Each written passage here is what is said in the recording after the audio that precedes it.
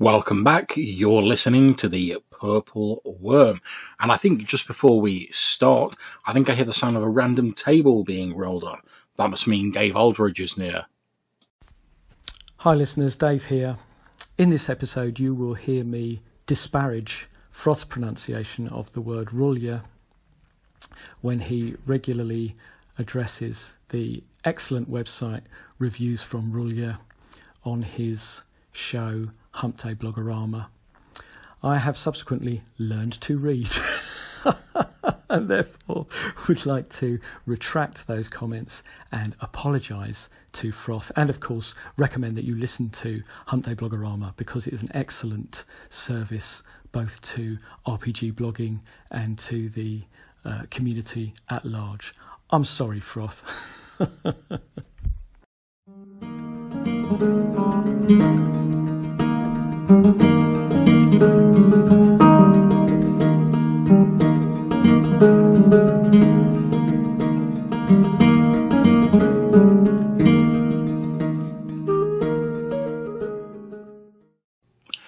And before we get started, we've got a few voicemails from the one, the only Shandy Andy.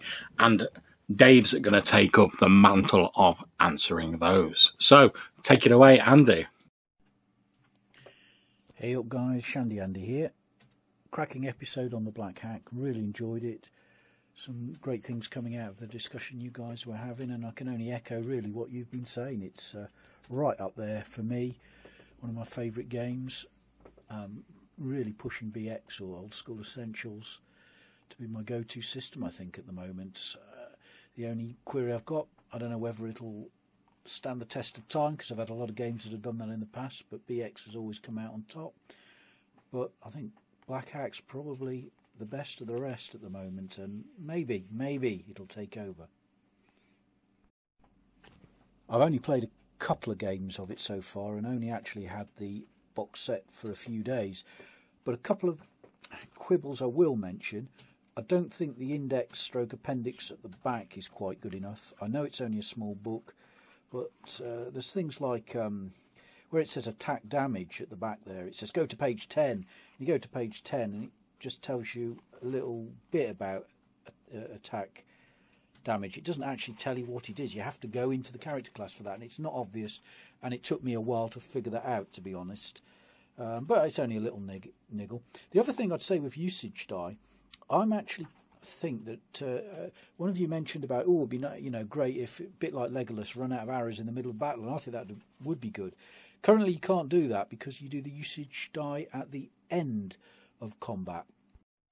So I'm kind of thinking maybe the roll is done at the end, but it's not going to apply until the end of the next combat, or the roll's done at the beginning of the combat with a chance that if it's a 1 or 2 on a d4, it actually will occur during the combat potentially, or if it hasn't, at the end.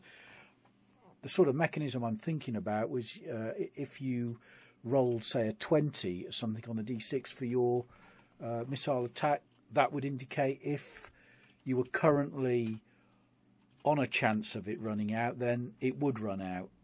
Don't know, need to have a think about that, but I would like to have a chance of a torch going out in the middle of the battle as well. I think that would be quite nice. But yeah, it's a great system, a lot of really good ideas in there. Hey Andy, yeah, in response to, I think it was me who suggested that moment where Legolas realises he's out of arrows, or he's down to his last couple and he sticks them in the ground and he has to make them count. I did actually think about that a bit more, and I called into Joe Richter's shows to suggest an optional rule. So I thought, rather than relying on the roll of the die, although I accept, if you're on D4 for usage and you roll a 20, then absolutely you should run out at that point. You should reach into your quiver and realise that you've got no more arrows. That's a great idea. But I suggested also, why not put that in the player's hands? So why not let the player declare that this is their last arrow, and then they can really make it count. So if they choose to declare that this is their last arrow, maybe it can automatically hit and do double damage. That sounds like a big thing to give away until you remember that the thief has a version of that ability anyway. So that was my thought on that one. Yes, you're right that rules as written, the Black Hack doesn't allow for that. But that was my suggestion for how you could develop a rule that would let the player declare that and have it count. And that would be at cost, because for the duration of that session, they would have no more ammunition. In response to your criticism of the index, absolutely. Even though the rules are only on that sort of 30 pages, I find myself flicking around for the particular table I want. I do also own the PDF, and I use that with my tablet. I use that for a lot of the games that I run, which means I can just type the word I want into the search bar. But yeah, you'd think with the Black Hack being so light in terms of the actual rules that you'd use that option a lot less, but I still find myself needing to default to that. I agree, the index isn't very good, and it would seem you should be able to find things easier than you can. As for the Black Hack versus OSE, yeah, next year the games I intend to be running will be the Black Hack and Old School Essentials. I've bought into Old School Essentials because I want to experience that authentic old school experience. I want to run it. I want to try and write modules for it. I'm thinking, I've got aspirations to put out content, and I'm thinking there would be demand for that kind of stuff. But I suspect that just for speed and ease, that the Black Hack will come out on top for me. I really want to fall in love with Old School Essentials. I think the books are beautifully presented, but I just kind of think, Black Hack's already got a head of steam for me. I'm loving the sessions. People seem to be enjoying it. I'm finding it really easy to run. So I think that Old School Essentials is going to find that hard to beat. And I'm not sure making the old school experience more authentic is going to improve my enjoyment. But we will both have that to discuss as the year goes on, no doubt. Cheers very much for calling, Andy. Okay, so let's crack on with the main episode. We have a few last thoughts on Christmas gifts, as we were discussing in our Christmas Eve bonus episode, and then we move on to talk about a topic that is quite the rage in the audio dungeon at the moment, and that's the Black Hack. So without further ado, Spencer, what are your final thoughts on Christmas gifts? I only wanted to add that when I mentioned what Ben Milton was doing, the Maze Nights, and I suggested that it was like Troika. It's obviously, it's also just like what Enter the Odd is doing. Yeah, I was going to say that. I was going to say it kind of comes from Warhammer, in fact. Yeah, exactly. Yeah. That's what. Yeah, which Colin pointed out in the last. Yeah. That's Warhammer done that first. Yeah. So next, we're moving on to a subject that I think Dave might know a little bit about, and that's the Black Hack. So obviously that's potentially another quite influential UK design that's been hacked, ironically enough, a number of different times. So does anyone want to kick off with a bit of a discussion about the Black Hack? I mean, I'll explain what it is. I don't know anything about the background. I don't know anything. I mean, I had the PDF of first edition at some point, and that's why I backed the second edition. But I will give you I'll give you the quick breakdown. Yeah. So the Black Hack is a roll under system. It's Pete used the term the other day. I absolutely swear by the term. It's an indie OSR game. So it's trying to recapture an idea of what those old games were like, but it's not really, because it doesn't use the same mechanics, right? It uses the same 6 core stats, but you have a roll under stat system that works for skill rolls, it works for saves, it works for combat. It has the wonderfully innovative mechanic of the usage die, which I'm sure we'll talk more about. And then the other thing is that all of the rules of the Black Hack you can pretty much sum up on you can sum up the core mechanic on a page, and you you could play it. But all of the rules are pretty much 30 pages. And then if you're looking in the Black Hack book, everything else is wonderful generators, random tables. It really does embrace that kind of, this is a rule set. You can pick it up, you can plan it really quickly. It's just got 4 classes.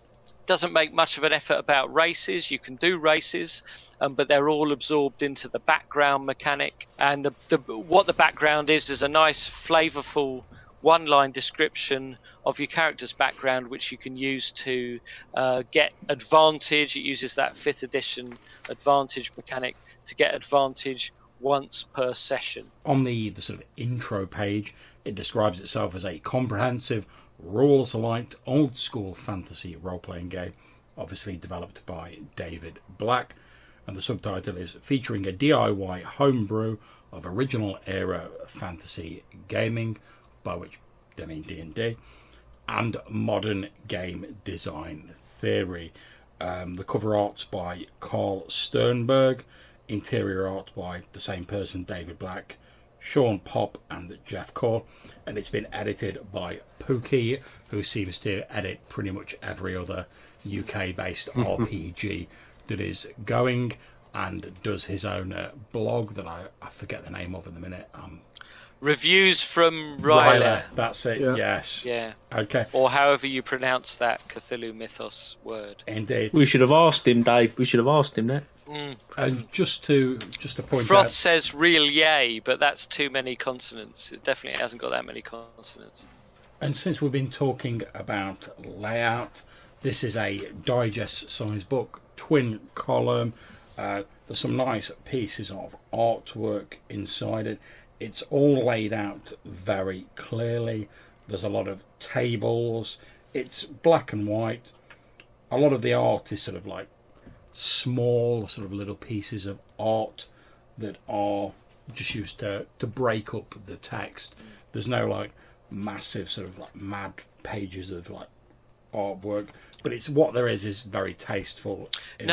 But also you haven't got any scenes in the art, have you? No. Apart from the art that attaches to the character classes, it's all just kind of objects and accoutrements. There are no big kind of epic scenes or setting. He's took the setting out of the art, and yeah.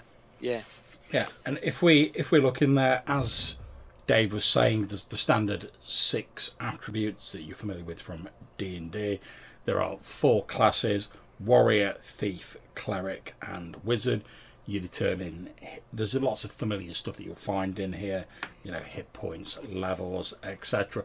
Although some of them do have like their own little spin on them.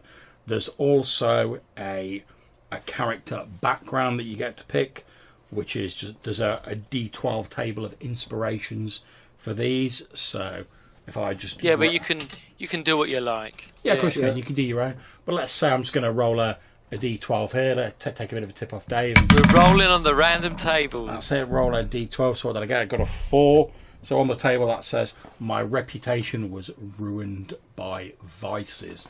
Now that's nice and vague. It gives you a bit of guideline. As the table says, it's inspiration. And what you can do with your background is, it says background should ideally contain one piece of world building fiction, allowing the player to create a narrative tied to the game world or an element unique to their character. It should also reveal a specific skill or narrow field of proficiency. Now, I believe, and I'm sure Dave you'll correct me on this because you're far more conversant with the Black Hack rules, I believe you can use your background once per session to give you some sort of bonus. It gives you an advantage on a roll, is that correct? That's right, you can use it for advantage. When I'm running, I say normally advantage is advantage on the roll that you're doing, but I'm slightly more generous with it because I kind of think your background should indicate those areas where you'd rather not whiff. Yeah. So I tend to use it to grant a re-roll. So if you roll and then you can justify that your background would mean that you should be good at this, then I'll give a re-roll. It's basically the same as advantage, but I'm a little bit looser about when you can declare it. So I will actually let you declare it after the roll. If you say, my background says I shouldn't whiff on this, then you can have another roll. It's basically the same as advantage. Yeah. Now, in terms of the simplicity of the character sheets, as Dave was saying, the sort of rules being fairly sort of condensed, each of the character sheets in here for the different classes, it fits on a single digest size page, and that includes like quite a big sort of graphic. So like the warrior, you've got like a big guy with like a horned helmet on it, but everything you need for your character sheet is on there. And on the facing page, all of the special rules for that particular class, you know, how you determine your hit points, a random item that you start with. So the warrior starts with a war trophy, which you can roll over on a d6 table, and that covers things like the scalp of an enemy chieftain, ears from a goblin tribe, or a dragon tooth pendant, to give a few examples. There's a couple of sort of lists of like equipment, and you just pick one of those, and that's your starting equipment. Then you get a few special rules. So the warrior, they're good at repairing their armor. They also have something called a shield bash, where if they get certain rolls when they're defending, they can inflict damage on the enemies. They like bosh them in the face with the shield. They also get what's called a dealer of death, which means they can do additional attacks at higher level against certain enemies. And then there's a little section which says when you gain a new level in the system, this is what you do. So if the warrior, you roll a d20 once for each attribute. If you roll over, that attribute goes up by a point. You can also make an extra roll for one attribute of your choice. You gain 1 hit dice, so you roll a d8 with advantage to gain that many additional hit points, and you gain an additional damage dice for the purpose of doing your Dealer of Death special skills. And all the various classes have their own sort of special skills. But that's it. What you just read, that's the whole lot. That's everything about the warrior ever. That's all the rules. Yep. So on the thread, Goblin's Henchman said, what about the carousing rules? And I've heard him call in on various shows about the carousing rules. Yeah. He's referring to the experience system and the levelling up system. I wonder if someone wants to talk about that, because I think that's a really distinctive and lovely feature of the Black Hack. I don't know if, Colin, you'd like to talk about that. Yeah, I'll talk about that, because Mr. Henchman, or if it's okay, I'll call you Goblin. Or Goblins. I'd call him Biggie G. He asked me this question. He asked me this question in the call-in, and I answered everything but that. But it was part of a comprehensive call-in, and I went back on the question, referring to some other Black Hack stuff, and then I just couldn't go back another again. I thought, oh no, you know, I did the episode and realised I hadn't answered this. So the carousing and the levelling up, it is one of them things. You read it, you think, oh, that's pretty cool. I wonder how that'll work out. I don't know. And in the play of it, I don't know if it's just the players we've got or what. It's just been brilliant, because what you do is there are kind of like, it's like you get experience for achievements, biggish kind of things. There are ideas in the book, such as defeat a major villain or succeed in a mission, or there's a small handful. I mean, it's so non-granular. Yeah, it's so non-granular as to be basically milestone, isn't it? It's basically. I was going to say, if I can just jump in here, because I did have a question that I was planning to ask Dave. So between running sessions of the Black Hack, but I think this is a good opportunity to ask it now. The gaining a new level says acquire and share a number of experiences equal to your current hit dice to advance a level. And your current hit dice will be equal to your level anyway. So if you're level 2, you need to share 2 experiences to go up to level 3. Now, one thing I didn't quite get from reading it is that sort of you need to share an experience from each game session, or let's say you've like defeated 2 different enemies in one session. Could you share those too? I'll bounce this back to Colin in a minute. The way I've been defining it is that I'm giving away to the players' experiences, and you can basically think of them as 1 point. And at the moment, because we're playing a West Marches game and we've got different players coming in at different places, I'm basically just giving out 1 point per session. Yeah. But I could do that differently. If I was playing in a campaign, then I could give out 1 point to all the players at the moment where they discover the mouth of the tomb of X, and another point at the point where they discover that, you know, the person they've all been after the whole time is actually just a henchman of somebody else, and they need to go to another area. But so I think of experiences as just like the currency of experience. But I think I'm thinking it as just milestone level. You know, you play the session, Excellent. you get one. Yeah. Sorry, Colin, I let you carry on. But you could tie it in to other stuff. You could tie it into the actual characters' goals. You could do something like that. So like keys, like a quest, type of idea. So there's things like that. And what you do is you share it with the group. So it doesn't specify how you do that. So do you sit down and you just chat about it, or we've been putting it on Discord. You could just put it on your Google Docs, however you want to share it. Few paragraphs or just one paragraph, whatever. If it was round a table, this would be your campfire moment, wouldn't you? You'd be talking. Campfire. Exactly, your campfire moment, as Dave says. And the other interesting thing is, and I think this is more what you was perhaps getting at, John, does it need to relate to the activity you've just engaged in? Yeah. And it's not set in stone now. Yeah. And when you read it, it actually sounds like you're talking about something that happened. You just talk about something from your past. So it's another way of bringing out your background. Yeah. So and there's a couple of ways you can interpret that. So did something happen, like a triggering thing, that then causes a flashback? Yeah. Or do you just tell a story that is a way of kind of summarising a session? So it's really current. It's bloody clever. And then carousing is the way that the cost is applied to it. So for one experience point, you've got a go carousing. For each experience point, you roll a d6.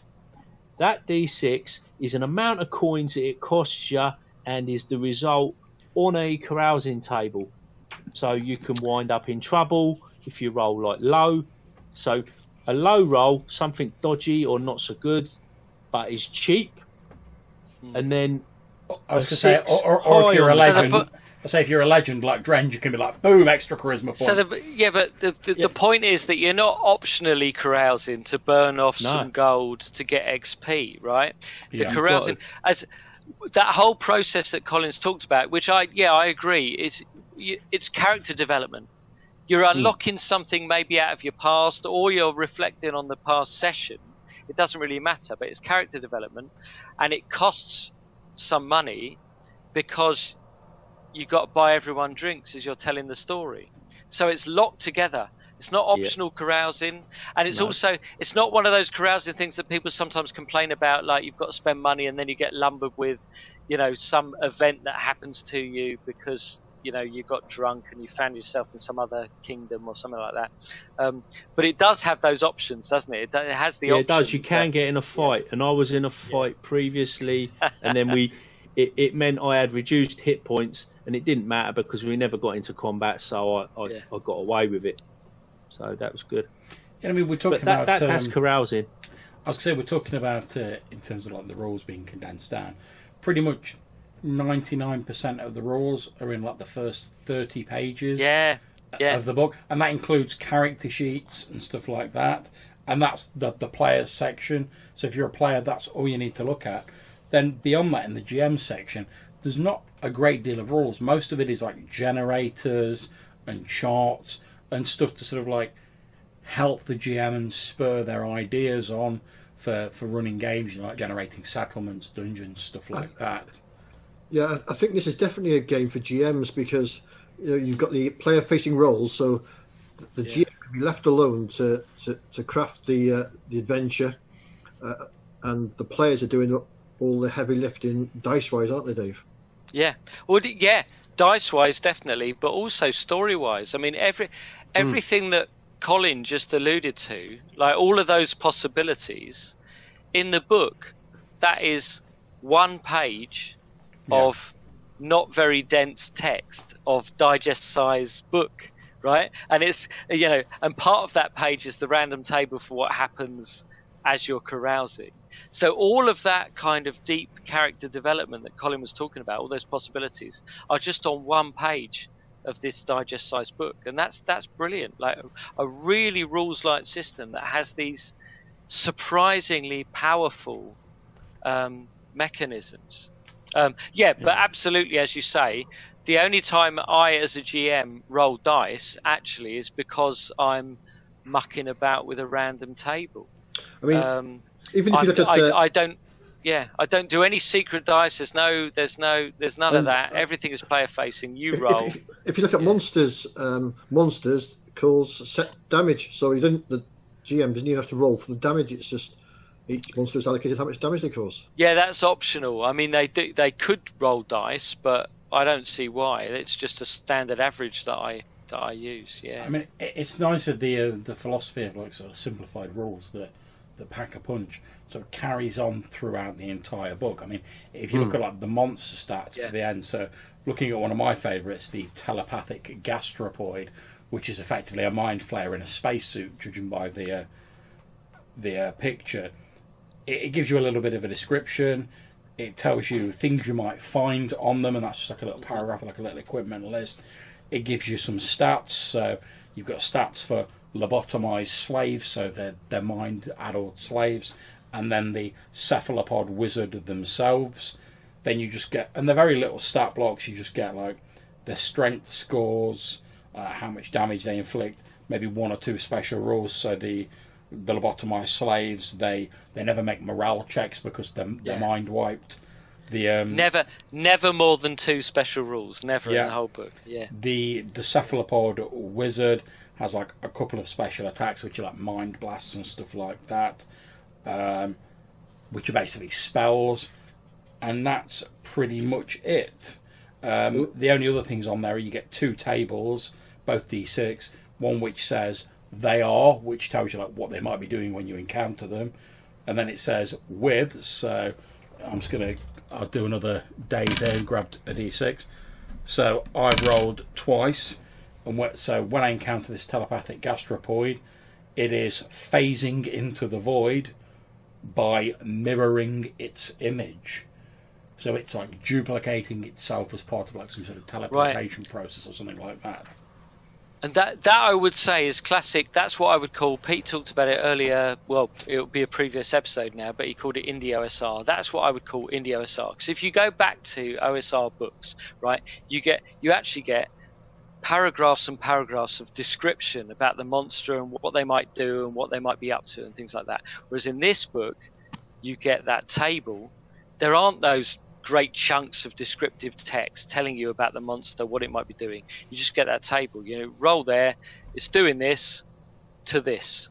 And I think that's brilliant. It's a masterpiece of concision, but that is generative of all kinds of different situations in which you could encounter the monster. Actually, other games do something similar. ICRPG gives you a kind of reaction table, doesn't it? It tells you, it gives you a table that you can roll on for what the monster's up to when you encounter it. But that to me is modern OSR design.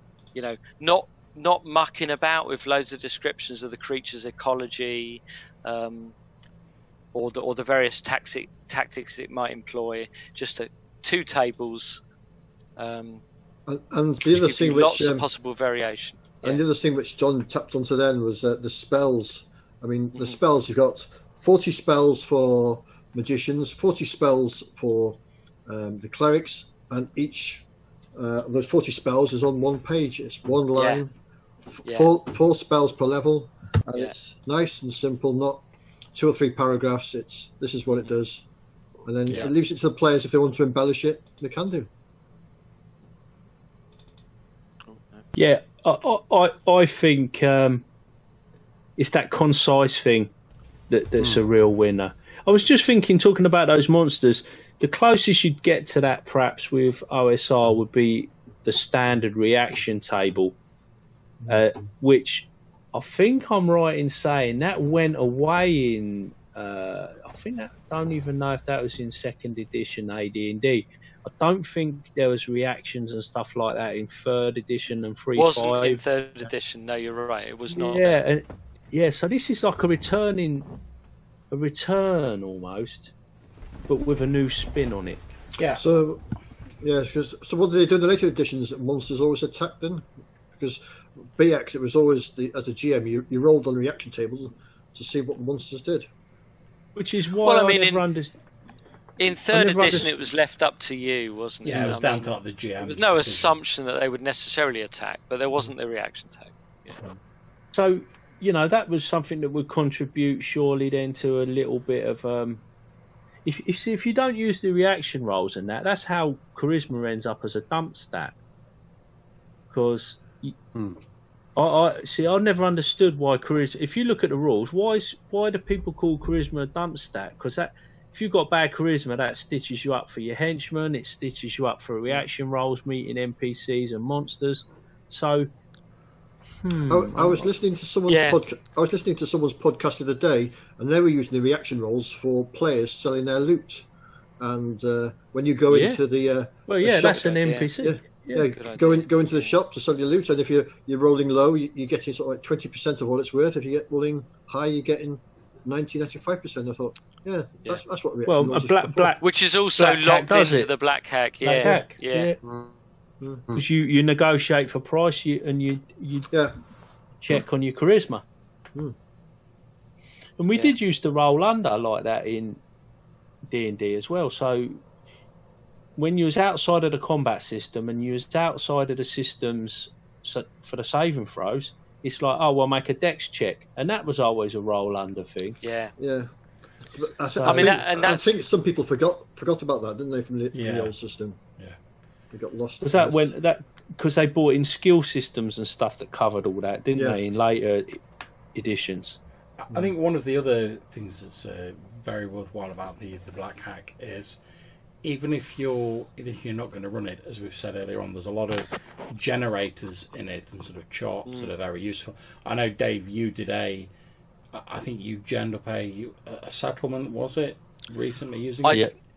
I did, I did a village. I mean, I must admit that having embraced the idea of using the generators, what I'm primarily using for my campaign is not the generators from the Black Hack book, but I think they are beautiful things. Yeah, I mean, it's definitely a thing where, even though I'm running Castles and Crusades for my regular game, if the player characters are like, we're gonna travel to a small village or whatever, I would probably reach for the black hack because I know I can just use the drop charts in there and just be like, boom, there's a village, crack on with the game. It's nice and simple, and but you still get like a quite sort of characterful result from the tables in there. Yeah. So I think even if you're not planning on running the black hack full bore as it is, there's still a lot that's very useful in the book. So Spencer, we've talked about it like from a GM's perspective. As a person who's a player, how do you find the black hack? Well, what was going through my mind there, exactly the same sort of point from the player's perspective. When I created my character Brab, I ended up with a book of grudges, which is essentially a means of creating my own rumours. And so, and Dave persuaded me to create a random table for every time I looked in my book of grudges, which was fantastic idea. And then when I leveled up, I rolled a 6 while carousing, which meant that I could create a whole additional element to my background, which meant I can now invoke 2 different things that would give me advantage. That's how I interpreted it. Yeah, that's how I interpret it as well. Yeah. But yeah, and I just ended up. It just feels like I'm in a fleshed out world with fleshed out characters, and it's all comes from these very simple, sometimes just one line ideas, I think as well, one of the handy things about it is I think it's probably particularly good for online play as well, because obviously when you're playing online, there's the whole technological aspect that you have to come to grips with. So it's nice if the rules present as little further impediment to you getting involved in the game. And I think Black Hack sort of expertly treads that line between it's simple, but there's still a lot of sort of stuff and like little bits and pieces that make your character quite interesting and that give you inspiration. But it never sort of strays over into, in order to do this, we're going to have to give you like shed loads of rules. Because as Dave said, all the rules for your character are on like 2 digest size pieces of paper, and that includes your character sheet. And I will say, like, combat is pacey. Combat, you can get a combat done with and then get on to the next thing. It's pretty quick to get through those things. I find that, as you say, the combat's quick, and I think the rules encourage role playing as opposed to rolling dice. Yeah. I think one of the nice things as well is we talked about monsters a bit earlier on. Is in a lot of, sort of more complicated systems, if they don't provide guidelines for creating monsters, I know personally I'll often look at it and I'll be like, all right, well, I'm going to have to just adapt a monster I've got, or because I'm not really sure how I'd go about making one from scratch. Whereas looking at the sort of abbreviated stat blocks and just like 1 or 2 special abilities, I would feel quite comfortable in making a creature in Black Hack wholesale, and I'd be reasonably confident that it'd be sort of about the power level I'd want, because it's not complicated. Yeah. Well, you just basically pick a hit dice. Give it a hit die and then give it one ability. Yeah. You're done. Yeah, this is the any monster. Is it called any monster? Yeah, every monster. Every monster. There's a monster called every monster, which is your template. And gives you a few special abilities to pick from, and you're done. Yeah. See, I like the fact that even though it is extremely simple to just create a monster from scratch, they've still gone the extra step of adding that sort of template creature in to make it even easier. But all of that, the rules lie, the milestone experience, all of that, I would say so far has just facilitated. It's just got out of the way and just let the players just riff off the environment and do whatever they like, really. I tell you what, Black Hack would be good for running a game of, fighting fantasy. Yeah, it would work very well. Yeah. It just really sings. I think it really sings. I think this game really got played in the development. I know it's a 2nd edition. Yeah. But there's some games gone into getting these rules together. It's what is strange. I think the armor rules came late, but apart from that, I mean, there was an awful lot of hype when the 1st edition came out, but there doesn't seem to be much hype on the 2nd edition, does there? One thing I have noticed that we've not mentioned is in the 1st edition there was a lot of additional sort of like hacks brought out, sort of adapted Black Hack for like hundreds. I mean, if you just type Black Hack hacks into Google, there's hundreds of race hacks, class hacks, whatever you want to call it. Cthulhu hack. Cthulhu hack, different genres, loads of different ones. I don't seem to have seen anywhere near as many for 2nd edition. Nope. Well, you don't need them because it's not changed enough for you to re-hack it. I think all them old hacks are still valid. Yeah, I mean, I know the changes pretty well. I mean, certainly armor rules, that's going to make no difference to a Cthulhu hack. Or the Jack hack, there's no armor in it, so there you go. Some of the other things were like, I mean, they're pretty small. I mean, So wizards get a bit nerfed in second edition. Wizards had a bonus to resist magical effects, much like the thief's dexterity bonus that is still got in second edition, and they don't have that anymore.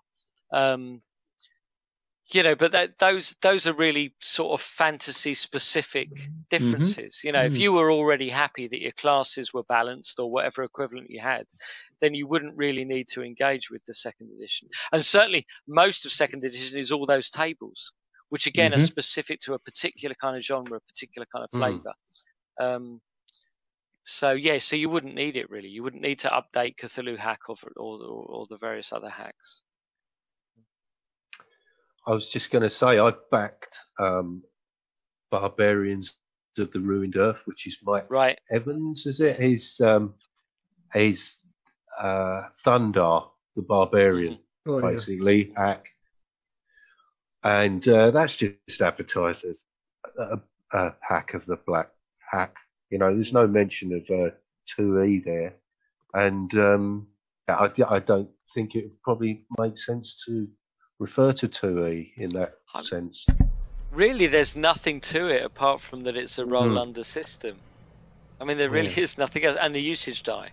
There's nothing else. Tell you what, you best believe I've just bought a copy of the Jack Hack on Drive-Through RPG. Right, on the spot. Yeah, I fancy some of that Victorian London Black Hack action. Yeah, it's quite interesting. It's added in. If we're going to talk briefly, do we want to talk briefly about hacks? We're kind of going that way. Go for it. Yeah. So it's got a black and a white dice that's added in, and the black dice is like your inner strength kind of thing, almost like it could be interpreted as sanity or your spirit or something. And then the white dice is your like social, your contacts, like your social standing. Within Whitechapel, it's set in Whitechapel. If you take it, rules as written. Nice. And that, I think that's a way. I think that's almost a bit of a replacement for armor, so that you can kind of make some attacks on people in a kind of a less physical way. So you can attack their white dice being resources, and the black and white dice are basically resources that you can attack other than their hit points, kind of thing. So I think that might be why that's used. I haven't played it yet, but it's got some good stuff in there, like random tables for ne'er-do-wells. They're like one-line entries of kind of local criminals. There's quite a few Victorian things, like slang, food and drink, and stuff like that, like flavour type stuff. And then there's quite fleshed out NPCs with their, I forget how many of them there are, with their like what they're up to, their fronts kind of thing. A quick description and what they're trying to achieve and why they're bad, sort of. It gives you ideas for like adventure seeds, stuff like that. It explains briefly what a character's doing in the Jack Hack. And it's a pretty decent hack. The layout, it's a bit of a sort of looks a bit like a Word document that's been bumped up on. Yeah, it's quite basic, and some of the tables, it'd have been all right if it was all rolled on a scroll. Do you know what I mean? Because it splits tables a bit uncomfortably. Could have done with a bit of polish, but it's buttons. It costs you buttons on drive-through. If I was putting it out, I'd have had to mess about with that for ages and make that a little bit slicker. The resolution's not great on it. Can't enlarge it much. But that's picky Spike Pit. Yeah. Drink. That's me criticising layout. Drink. Another one I like is the Cthulhu hack. I thought they did quite a good job with that. Paul Badowski. He brought in flashlights and smokes as a mechanic, which I thought fitted in really well with the. Another one. John's showing his copy to the camera. Yes, I've got a copy as well. I think probably we all have. Yeah, but you spend your smokes to get your info and stuff like that. Then it's a really nice mechanic. And flashlights. I think flashlights was for investigation, and smokes was for getting from people. So that was a clever mechanic. Second edition of that coming soon. 2020, I think. Okay. Right. Oh, excellent. Might have to look for that. Another hack I enjoy was Stay Frosty, which was aliens done in space. That's a good one. I've played that one. Did you play that, Spencer? Did you play Stay Frosty? Was you in that game? No. I played the ICRPG one. That's what I'd be thinking of then. Xeno Dead Zone. Yeah. There's the mech hack. You can find, the mech hack. Yeah. I think Arlen's talked about the mech hack. He's certainly called into me about the mech hack. Is that the one that Runehammer did the art for?